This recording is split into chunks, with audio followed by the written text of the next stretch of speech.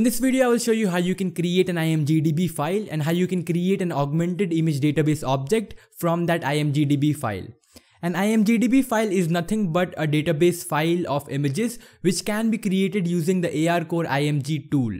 The main reason why you should be using the IMGDB file is because when you create a new augmented image database in your Android application and when you add images to that database, then that slows your application because the add image function takes some time to execute its functions.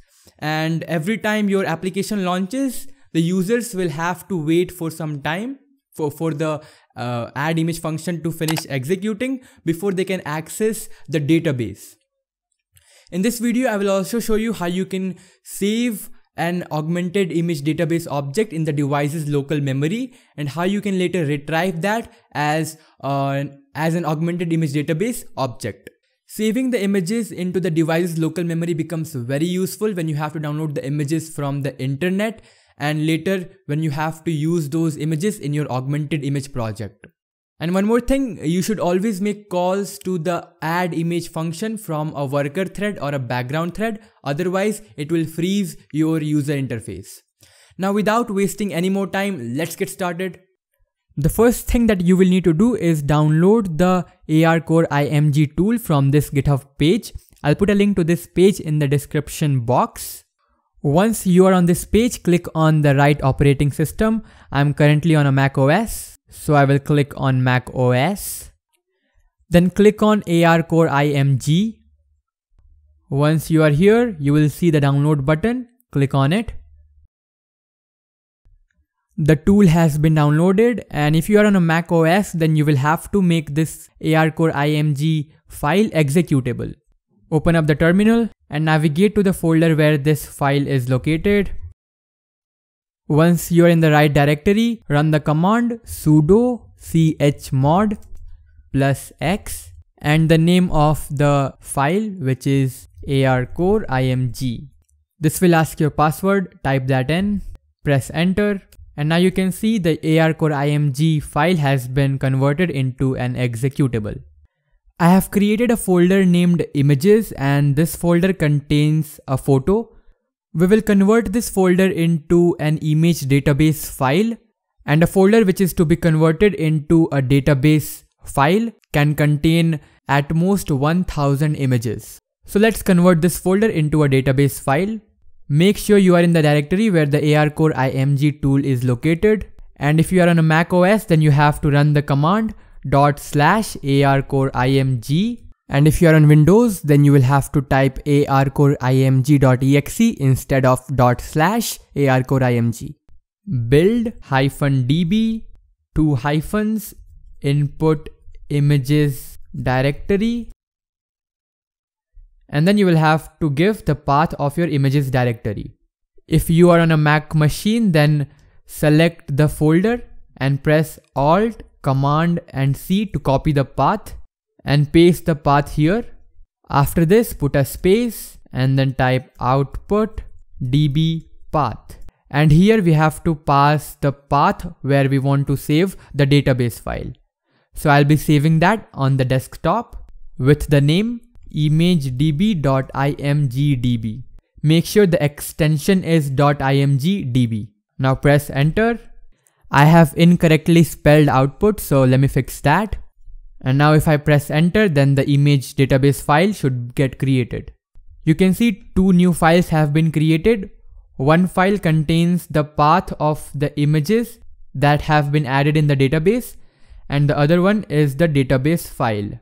Now we will create a new Android Studio project. It's going to be an empty activity. Make sure the API level is set to 24 and the language is going to be Java. Click on finish. We will add Sceneform in this project.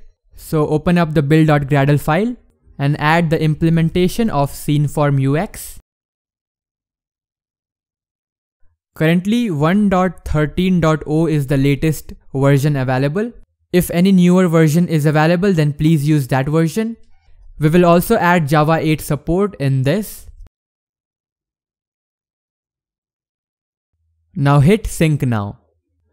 Now open the manifest file and declare permission camera, declare feature android.hardware.camera.ar. Required? Yes. And we will add some metadata, name com.google.ar.core, value required.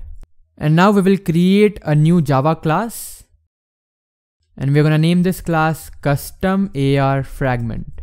This class is going to extend AR fragment, and it will override the method getSessionConfiguration. Inside this method, create an object of config class, pass the session as a parameter to the constructor, and then call config.setUpdateMode and set the update mode to latest camera image. This will enable augmented images in our app. And now call this.getARSceneView.setUpSession, pass the session object as a parameter to this function, and finally return the config object from this function. Now go to the activity main.xml file and replace the root element with relative layout, and add a fragment, set width and height to match parent, give this an ID AR fragment, and the name is going to be custom AR fragment. Add a text view, set width and height to wrap content, give this text view an ID, set text to text view. This text view will show the text lion visible when the lion photo that we added in the database file gets detected. We will give this text view a padding of 8 dp, and we will set the text color to white, and the background is going to be black. Now let's add the resources that we are going to need in this app. Create a new Android resource directory. Resource type is going to be raw, and copy the imagedb.imgdb file and paste that in the raw folder. We will need one more image that we'll be putting in the drawable folder, and later in the video I'll show you how you can add images into an existing augmented image database and how we can save the image database into the device's local memory and how we can later retrieve it from the device's memory. So I have this photo, earth.jpg. I'm gonna paste that in the drawable folder. Now go to mainActivity.java class, and here create a function named loadDB. This function will take an object of the session class, and inside this function we will create an object of augmented image database from this imagedb.imgdb file. So create an object of augmented image database class, call this AID, and using the static function augmented image database.deserialize, we will create the object from our imgdb file. This function takes the session as its first parameter, and the second parameter is the input stream to the imagedb.imgdb file. Create an object of input stream.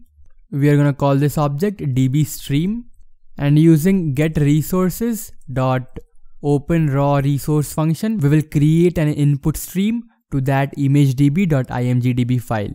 Here we have to pass the resource ID, which is r.raw.imagedb.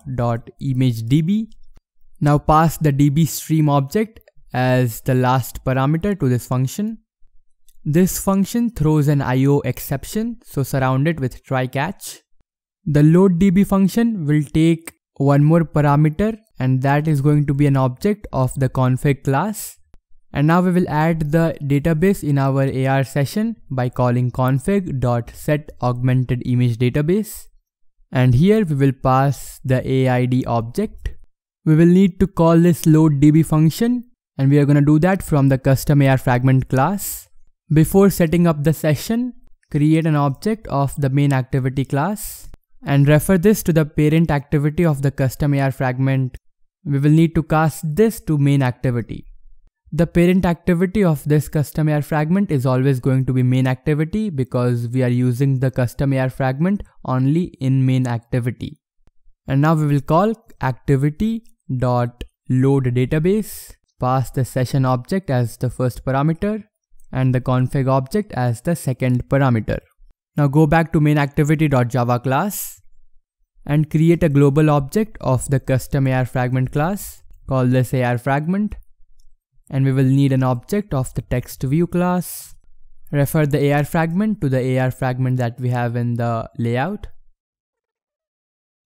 We will need to cast it to custom AR fragment, so press Alt Enter and cast it to custom AR fragment, and then have a reference to the text view.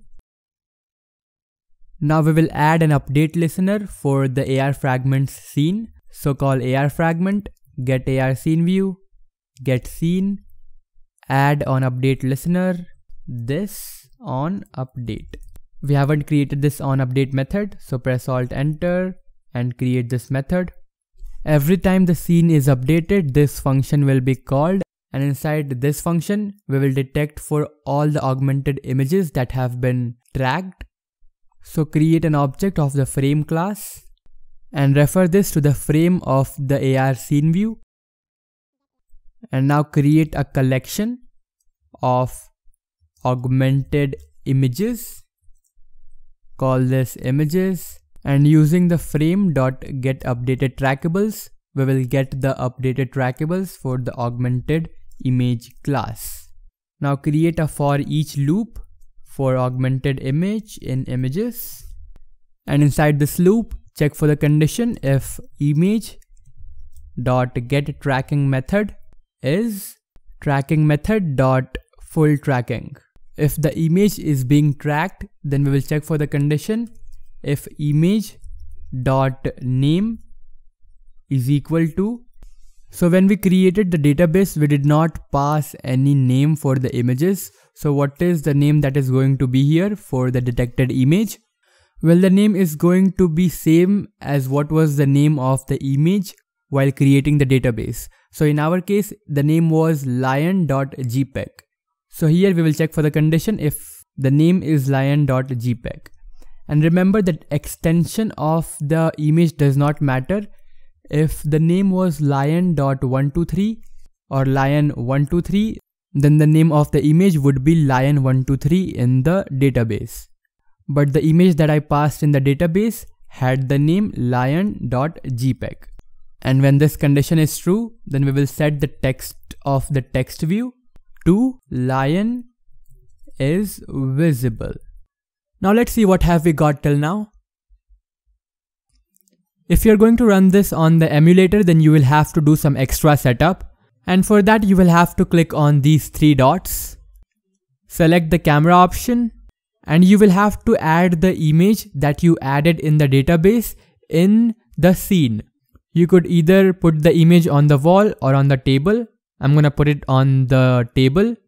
So click on add image and select the image that you added in the IMGDB database. Once the image gets added, what you need to do is press Alt and then press W to go forward. We need to go inside this room.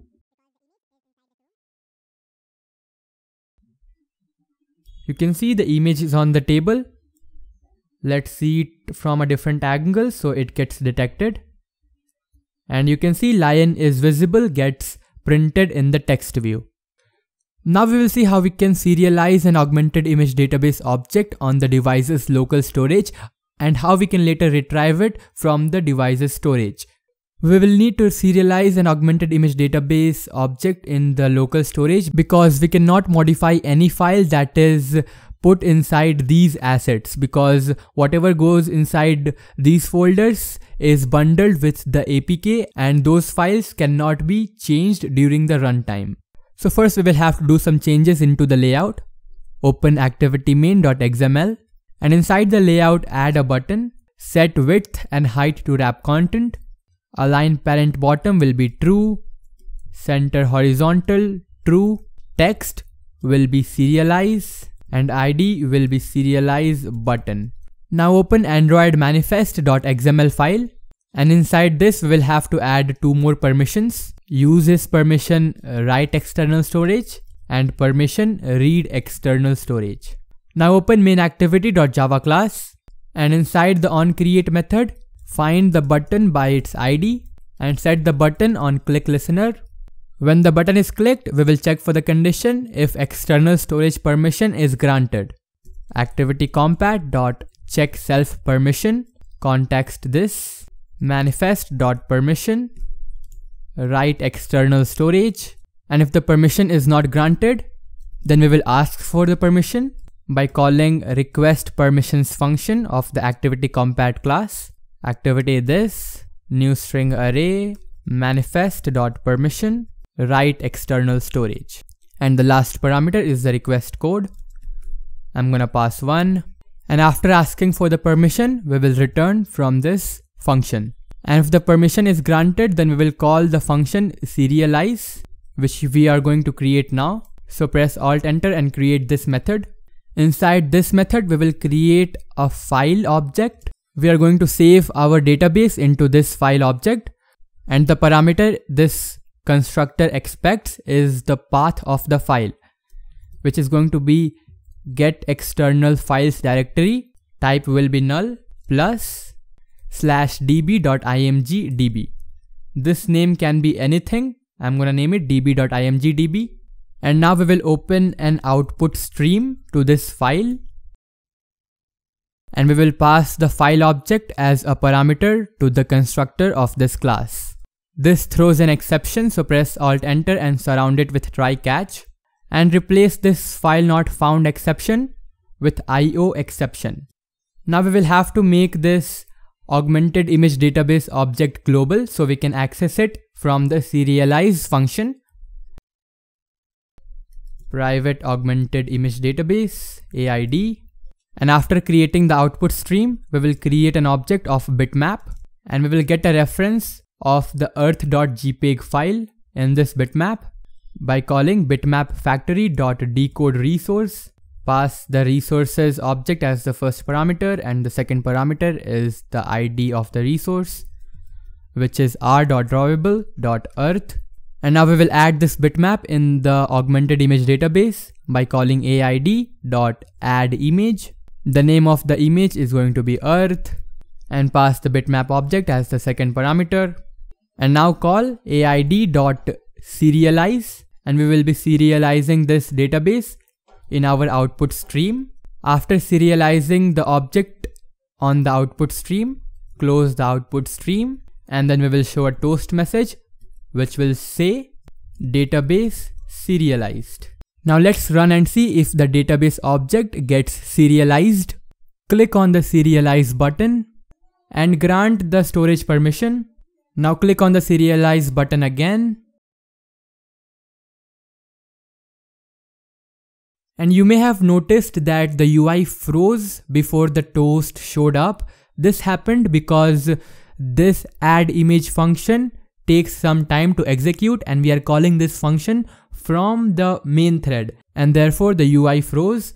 So it is suggested that you make a call to this function only from a background thread. Otherwise your UI will freeze and your application may crash. Now go to the loaddb function and delete this line, because this time we will be loading the database from the local storage and not from the raw folder. So inside the try catch, create a file object, and the constructor requires the path of the file, which is this. So copy the path, paste it to the constructor, and then create an object of file input stream. Call this dbstream, pass the file object as a parameter to the constructor. And in the onUpdate method, if the detected image is not lion.jpg, then we will check for the condition if the image is earth. And if that's the case, then we will show the text earth visible in our text view. Press Ctrl R and run the application. And you can see earth is visible, gets printed on the text view. And if I look on the lion, then lion is visible, gets printed on the text view.